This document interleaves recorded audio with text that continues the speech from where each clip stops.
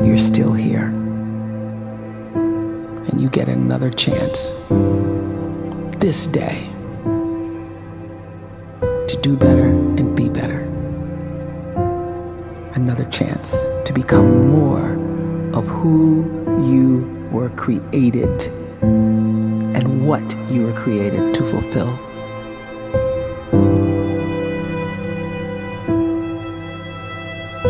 Everyone in the world is capable of living outside the role or beyond the roles that they place themselves in, no matter what it is. You're not just a dad, you're not just a banker, you're not just a brother or a son or a convict. It doesn't matter. Like, everyone is bigger, much bigger, infinitely bigger than the roles they place themselves in, and is capable of reaching potential greater than anything they could imagine.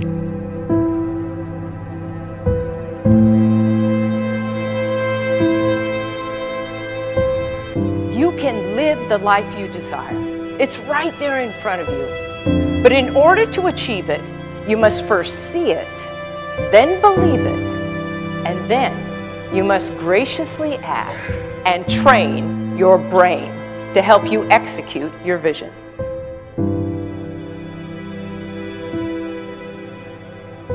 So when you start to focus and you delete distraction from your life, and you start to get seriously invested in doing one thing staggeringly well, and you practice that one thing over and over, a term to think about is mundanity.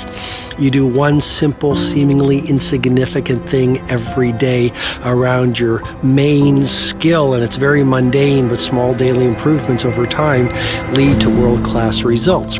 Well, here's what happens in your brain. You start to isolate a single neurocircuit around that skill, and that starts to trigger a certain type of brain cell called an oligodendrocyte, which then releases myelin. Myelin is a fatty tissue that starts to wrap around that single neurocircuit related to that main skill you've been practicing. And when myelin starts to wrap around the brain circuit, what happens is you have accelerated learning times, you can see more quickly, heightened perception, and you'll learn more quickly. And that is really the quote-unquote secret of the great producers. It's not a result of some natural gift, but their daily practice, their relentlessness and their grit, their work ethic, and their singular focus and sacrifice.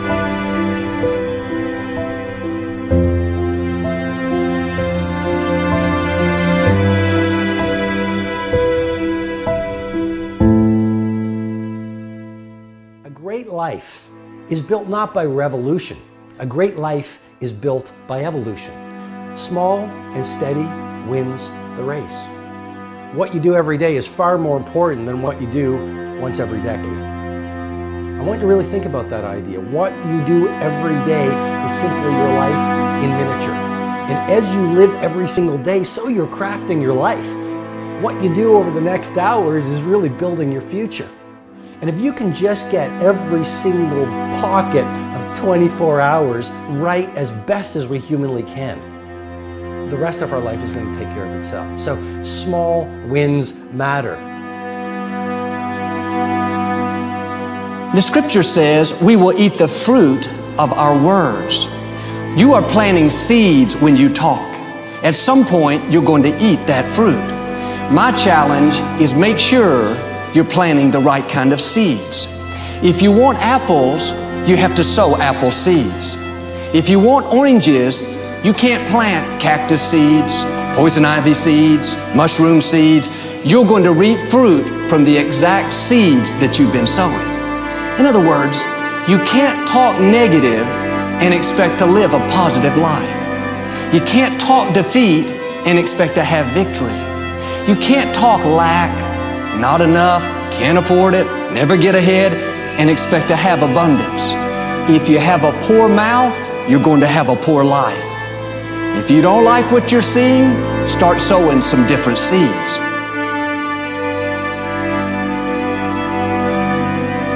We may not realize it, but we're always feeding ourselves.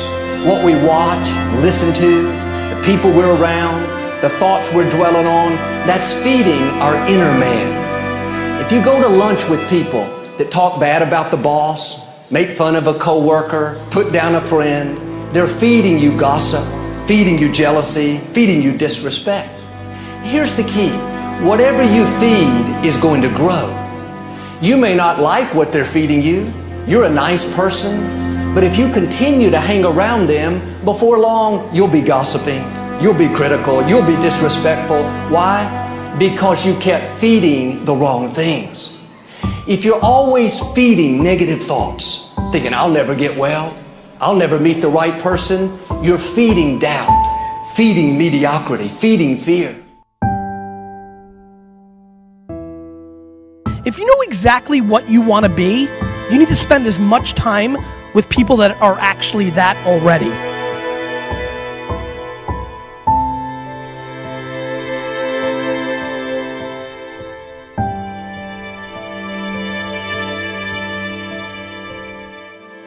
You cannot let a fear of failure, or a fear of comparison, or a fear of judgment stop you from doing what's going to make you great.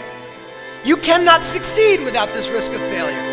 You cannot have a voice without the risk of criticism. And you cannot love without the risk of loss. You must go out and you must take these risks.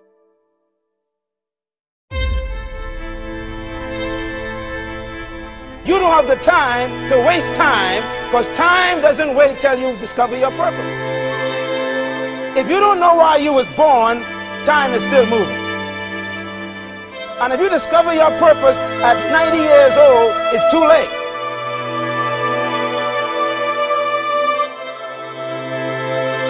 You don't know how young you are.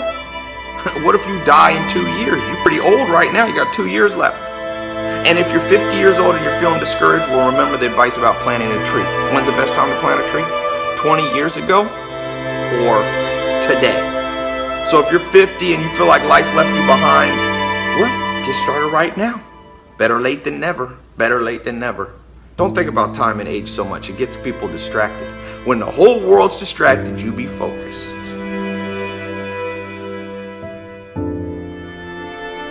You have to trust your own voice, your own ideas, your honesty, your vulnerability, and through this you will find your way. You do not have to be fearless. Just don't let fear stop you. Live like this as best you can, and I guarantee you will look back on a life well lived. You are capable of greatness in your profession, and more importantly, in your quality of self. Stay hungry. Stay young at heart. Take those risks. You are going to change the world around you in big ways and in small.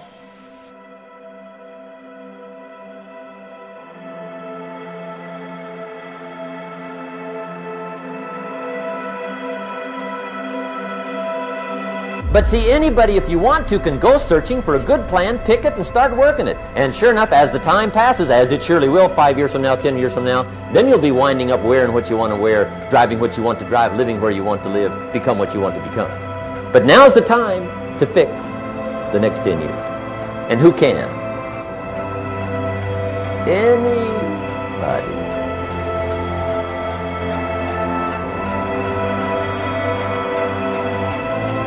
You were created to give life and make a difference with your gift somewhere. That's why you came to this place.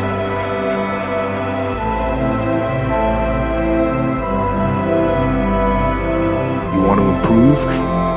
You want to get better? You want to get on a workout program or a clean diet? You want to start a business?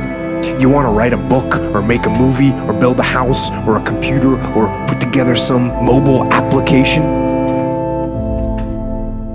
Where do you start? You start right here. And when do you start? You start right now. You initiate the action aggressively. You go.